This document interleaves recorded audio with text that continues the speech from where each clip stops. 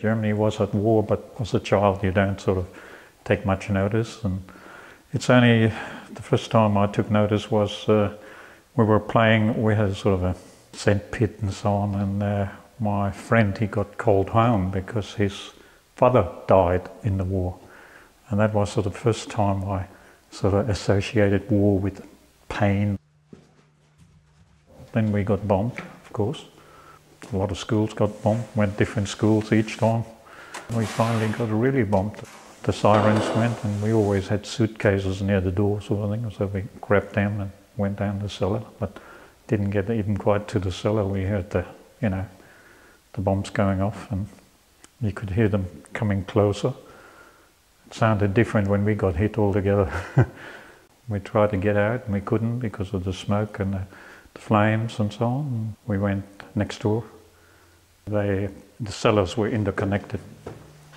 So we went next door, couldn't go out there, so we went next door and then went through one of those cellar windows and went into the street, and of course the smoke, the flames, the storm, strong, very strong wind. We made our way through the cemetery because we didn't want to get too close to the houses. So, they churned over graves from the burns, from the bombs, and went to the river. There was sort of the floodplains on the river. Went across by ferry to the new town in Dresden, and went to Meissen, which is about 30-something kilometres away. My grandmother lived there. Well, we were there for a while, and then the Russians came, of course. The artillery bombardment and that sort of thing. War. After the war, then my father was prisoner of war in Canada. See, I didn't know my father. He's been away for 8 years, and I was only 9 years old or so I didn't know him. And he stood there and then claimed to be my father, and he wanted to go in our flat. And of course I didn't want a stranger in our flat sort of thing. And he looked around the flat, and then he wanted to go to my grandmother, and I thought that's a good idea, she would know. And anyway, we went to the grandmother, and hugs and tears and so on. And then it dawned on me, maybe he is your father, you see. Then the problem started, because I was, if not running the show, but had a lot of influence, and suddenly he told me what to do. So, it's growing up. And he always had the idea to emigrate to Canada. So we escaped to the west, over the border at night. We went by train to within 30-40 kilometres of the border, and then at night walked along the railway line, which we knew would go west.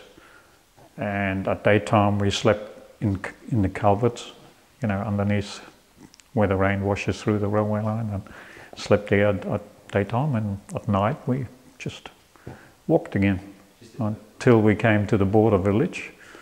And then in the middle of the night we went in the middle through the village, because that was less guarded. Or maybe they thought nobody would go through the village, through the border. And yeah, we heard the Russians and the German guards there in the restaurant sort of thing, and singing and whatever.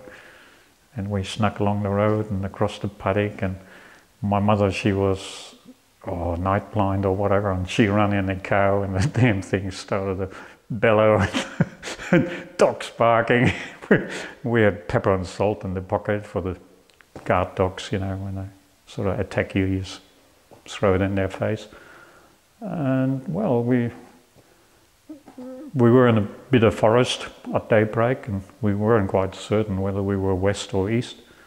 So we hid in the bushes. We heard voices, and there was a couple of policemen, and they had West German uniforms.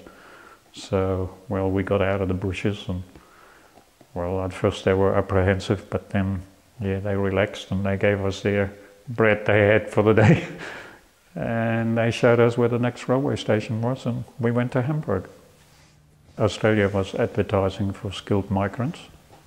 My father, he applied for Australia, and we heard nothing for a long time, could have been a year or more.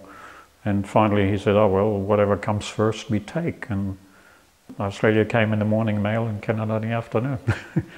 So in Australia, here we are. My father came earlier, a year earlier. He wrote us what to get because there were shortage of nearly everything in Australia at the time.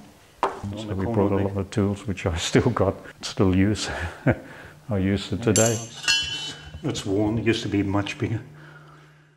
We landed in Melbourne, then we went to Cooma, pretty windswept, barren, grassy hills sort of thing. It was different, Cooma was different.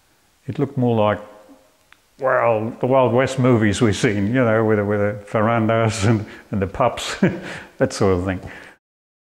The day after we arrived, I turned 16, but I started working as a fully fledged tradesman. There were farmers from WWII near Wagga, and they wanted a house built, so, well, he left the Snowy, we went to WWII, built a house, and for Mr. Day in WWII, and then, of course, then the neighbour, Mr. Kelly and Mr. Goldworthy, and we're still here. Well, it was definitely a lot bigger city than Cooma. a little bit more like a city, and had a beach, and met my wife in Wagga. At the bath, at the Wagga swimming pool.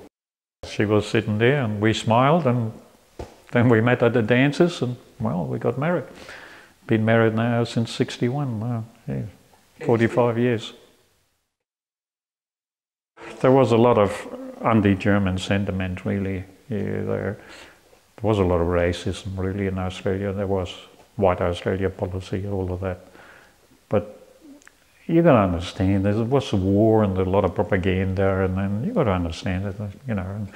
And we couldn't speak English, so actually that was good, because we didn't understand what they were talking about us or to us, and we just wanted to work and get ahead. I'm home here now. Australia's my home. I'm going to die here, no trouble. My kids definitely Australian, and my wife's Australian. I feel happy here. As I said, Australia gave us a big opportunity. We could work.